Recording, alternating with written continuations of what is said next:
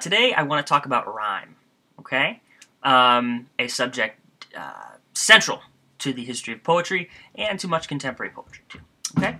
I want to begin by reading a poem by Alfred Lord Tennyson called The Lady of Shalott. Okay, this is an old poem Tennyson wrote in the 19th century. Pay attention to the end rhymes, the perfect end rhymes that you're going to hear. You won't be able to miss them because they are central here. The Lady of Shalott. This is just the first stanza of the poem. It's a long poem. On either side the river lie, long fields of barley and of rye, that clothe the world and meet the sky, and through the field the road runs by, to many towered Camelot. The yellow-leaved water lily, the green-sheathed daffodilly, tremble in the water chilly, round about Shalott. So I wanted to use this poem to begin with because it's a great example of perfect end rhymes, which have, prior to the 20th century, been absolutely one almost wants to say primary formal importance to the way poems were written. Okay, the vast majority of poems used perfect end rhyme. Okay, so in this poem we hear lie, rye, sky, by. These words occur at the end of the line, right, making an end rhyme, and they are all perfect rhymes in the fact that lie rhymes exactly with rye, sky with by. Okay, we hear water lily, daffodilly, water chilly.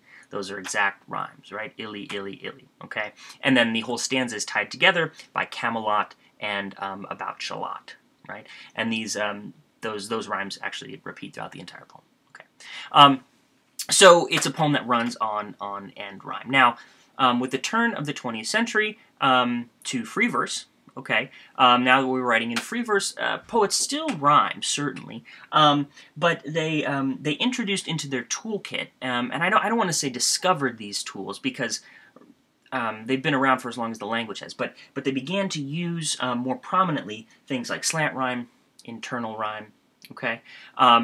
And that's what I want to talk about today. Now, some of you have written poems that rhyme already, and that's great, you know, and many of them have run on sort of heavy end rhymes, and perfect end rhymes, you know, and that's fine. Many poets still employ those, right? But I wanted today to try to give us kind of a little bit of a wider conception of what rhyme can do, the capacities of rhyme, okay? And hopefully that will sort of influence your practice a little bit.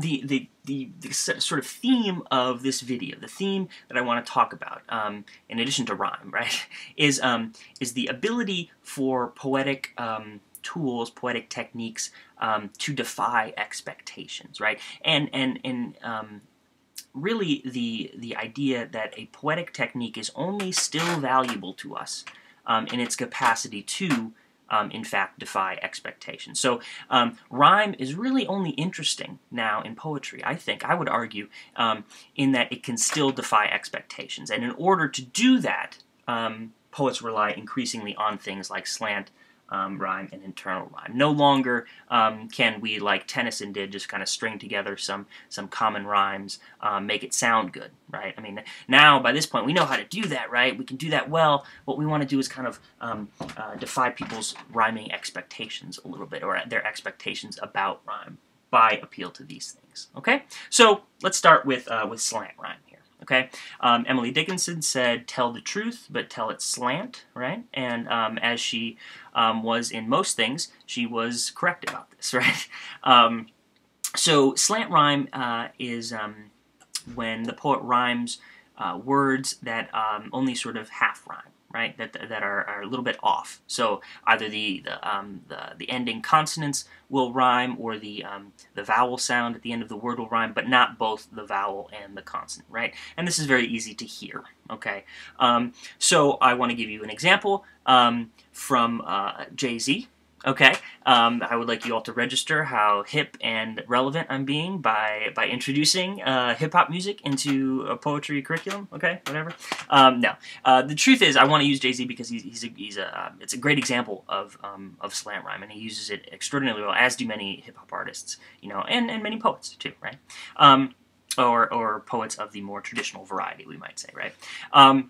What I want you to pay attention to here is I mean, the thing that slant rhyme can really illuminate is how sort of uncannily similar certain words are right? I mean, it's amazing how many rhymes are available, at least half rhymes, in the English language. And English is itself considered often to be a sort of rhyme-impoverished language, in that it doesn't have a lot of natural rhymes. I mean, in Italian or French, you know, like half the words rhyme with each other, right? You know, it's just the nature of the language, right? In English, because of the history of the English language, it's considered a little harder to get words to rhyme. But in fact, there's rhymes everywhere, you know. So Jay-Z, this is from Empire State of Mind, the song, right? I used to cop in Harlem, all of my Dominicanos, right there up on Broadway, pull me back to that McDonald's. Took it to my stash box, 560 State Street, catch me in the kitchen like a Simmons whipping pastry. I can't even, you know, it's too good. So Dominicanos, McDonald's, right? That's almost, it's not quite, but it's almost a perfect rhyme. You know, it's still a slant rhyme, but it's fantastic, right? 560 State Street, Simmons whipping pastry, right? A slant rhyme. Okay, and these are defying our expectations, right? These are bringing words together that we would not usually put together, and they're from kind of different segments of the language. You might say McDonald's is a corporate word, right? McDonald's is the name of a company, right? Name of a fast food. Dominicano, right, is a nationality, right? And so to put those together, it's exciting.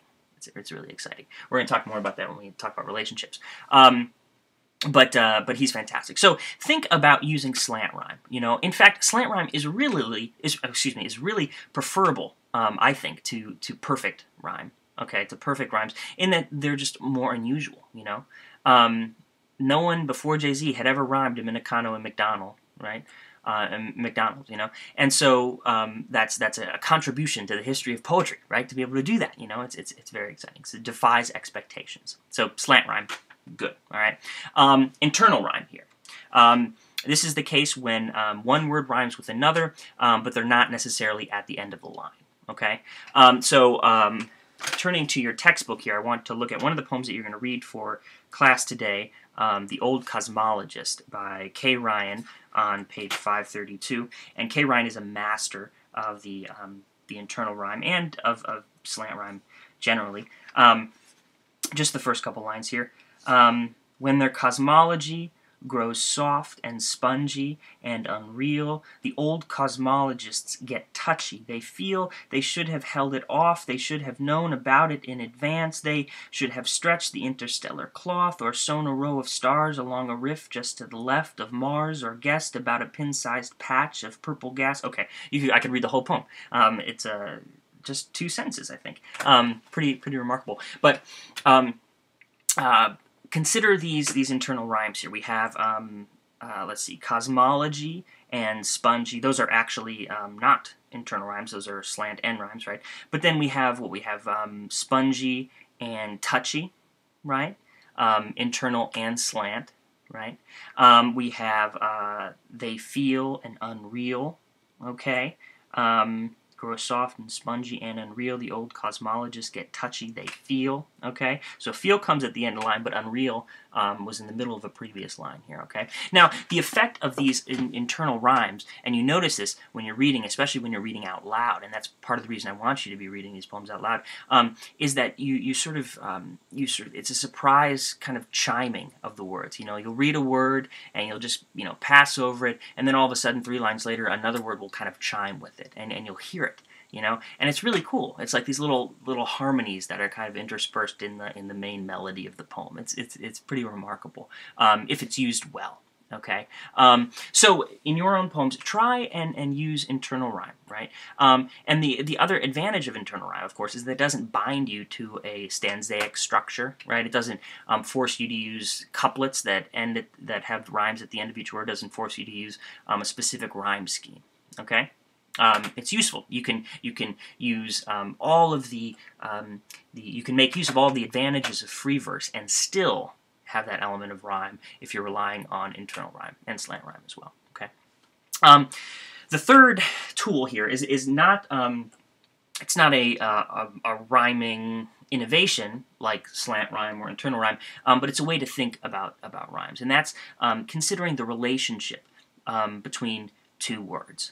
when they're rhymed, okay? McDonald's, Dominicanos. The type of words they are, the meaning of the word. So not only is rhyme a tool for sound, but it's also a tool for meaning. In much the same way that the line break is also a formal sound tool, it's also, hey, a music or a meaning sense tool as well. Same thing with rhyme, okay? So when you rhyme two words, the act of doing so as a poet is saying, hey, there is a relationship between these two words, okay? And that may not seem totally obvious, but it's the case, okay? Even in, Tennyson's Lady of Shalott poem, right? Every time he rhymed, he was saying, well, okay, there's a relationship between water lily, daffodilly, water chili. Even water chili is grouped into that group there, okay? Rhymes have the power of creating really almost near metaphors. You're saying, hey, there's a relationship between these words. They're either like each other, they're either unlike each other. They are thematically related to the poem in some way. Okay, it's a metaphorical thematic effect. So let's go back to Jay-Z for an example. Later on in the song Empire State of Mind, he says, Hail Mary to the city, you're a virgin, and Jesus can't save you. Life starts when the church ends. Okay? Or when church ends, or something like that. So, virgin, church end. Church end, virgin. Okay? They are ever so slightly slant, right? They're ever so slightly connected by sound. And by doing so, Jay-Z is saying, well, hey, there's some kind of relationship between these two words. And indeed, virgin and church end, well, those are thematically related, sort of by grouping those together, you're calling up a whole code of, Christian tradition and it's truly right. I mean, there are two words that are heavily indebted to the Christian tradition, and by grouping them together, he's saying, hey, let's consider these briefly, or at least that's how we reread the poem if we were reading it on paper as opposed to hearing it. In the song, it's primarily geared toward the sound, and it's a great sound. But if we were really putting pressure on this language, then we would have to consider that. Okay, and you're going to find this in every poem that rhymes. You're going to find instances of this. When the poet rhymes two words that he wants the reader to kind of consider closely as either opposites or as somehow related or as similar, in the different kinds of relationships are almost infinite. The relationships that can be applied, but they're there. So the most common example is kind of the breath death rhyme, two very common words that are very commonly rhymed. It's kind of a dead rhyme, in fact, that it's been used so often. It no longer defies our expectations. But once, can you consider what it would be like to be the first person to have rhymed breath and death, to say, oh, breath, the sign of life. Oh my gosh, it rhymes with death. And to put those two words together in a poem that had to be so powerful. Now when we do it, it's like, well, duh. That's been done many, many times before. But it's sort of the same thing with putting, virgin or church end or Dominicanos and McDonald's together, right? You're saying, hey, there's something here between these two words, okay? And that's what I want you to think about when you use rhyme. So not only using slant rhyme, not only using internal rhyme, in fact, using those more than you would perfect end rhyme, but also thinking about the relationships between words. So thinking about it on the sound level and also the sense level. That's what I want you to do. I'm going to ask you for today's assignment to do a little exercise where you I'm forcing you to employ some rhyme in writing a couple lines, and even if you're not planning on rhyming in the poems you turn in for your portfolio, I hope that you take this opportunity to kind of consider some of the great opportunities, right, that rhyme can afford you in poetry. Okay, guys. So good luck on the assignment. Let me know if you have any questions. I hope these third poems that are due on this Friday are going well. And I just want to reiterate that, feel free to send me any other questions you have about the course. We're going to be talking about the portfolio, obviously, because that's going to be due at the end of next week, right, at the end of class. So we're gearing up for that. But if anything is, if you have any issues about the class, please send me an email, and we can hash those out before next week. Okay, guys, great.